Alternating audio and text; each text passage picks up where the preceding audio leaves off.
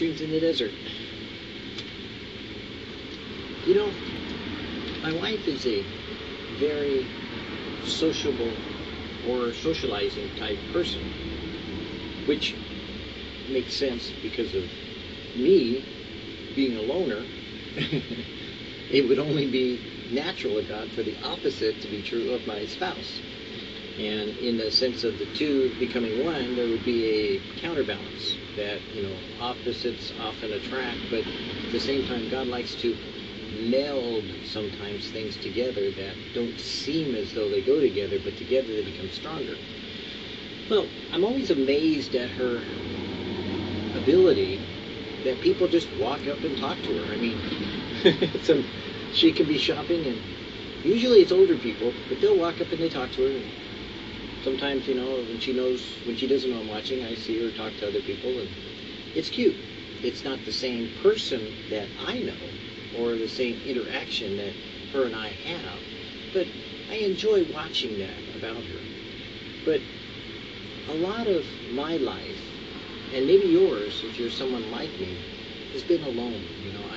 I've enjoyed in some ways being alone because it brought me to a better appreciation and a more intimate dealing with Jesus in a personal way than a lot of people that are very social.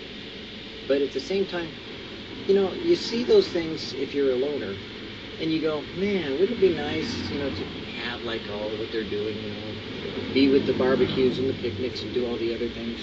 And maybe you're not a loner, and this may not make much sense to you, but there is a time and a place where you will find yourself all alone, where if you're a social person, that will be challenging for you. It will perhaps scare you. And I know for my wife, as she has grown in her relationship with the Lord, that I have watched her develop from a fearful person into a more compassionate and understanding person, that she becomes more in love with Jesus and less fearful of the things that may have frightened her before. And my confidence is that when she finds herself alone, she knows who to turn to, and I'm not worried about her anymore, where before I would have been very concerned.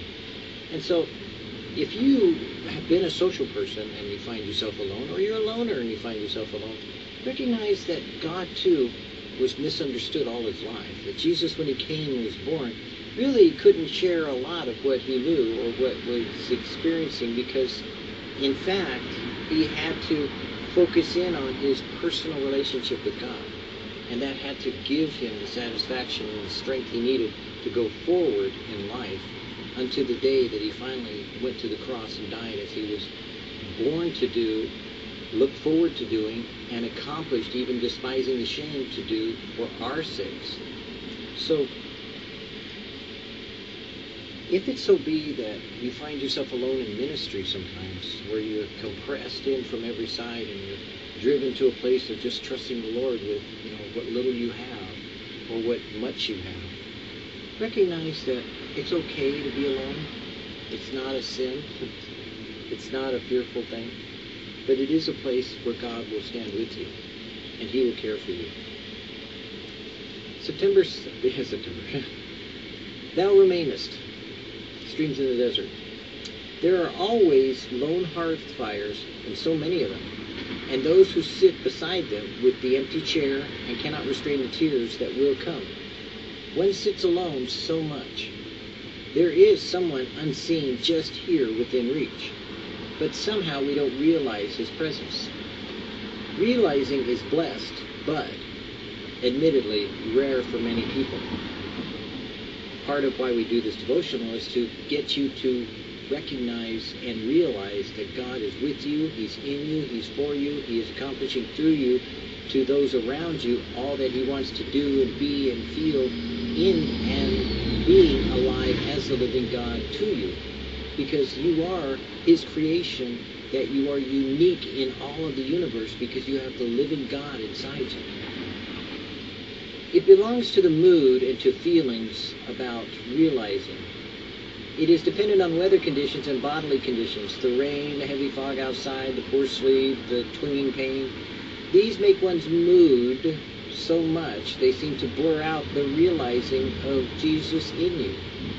But there is something a little higher up than realizing. It is yet more blessed.